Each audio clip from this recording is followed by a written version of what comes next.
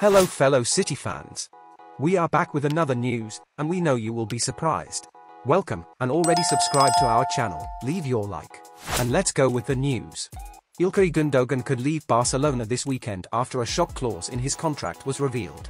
The German signed for the Catalan club from Manchester City just 6 weeks ago but could pack his bags on Sunday if he is not already registered. Gundogan's last act as a Man City player was to lift the Champions League in June. Gundogan turned down a contract extension at City to sign for Barcelona. City offered the midfielder a contract extension but Gundogan opted for a pay cut to seal his move to Barcelona. But ahead of the new La Liga season this weekend, Gundogan is yet to be registered as a Barca player. That's according to a clause in his contract, which allows him to leave the club on Sunday as a free agent if Barcelona fail to register him before their clash with Getafe.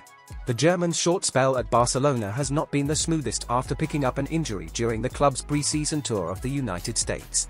After making a second-half appearance in the defeat to Arsenal, Gundogan limped out of the 3-0 win over rivals Real Madrid in Texas. It remains to be seen whether he will be part of the Joan Gamper Cup against Tottenham on Tuesday. This is news that has shaken the emotions of fanatical City fans. Leave your thoughts in the comments below, click the like button if this news excited you, and don't forget to sign up for more exclusive Manchester City updates.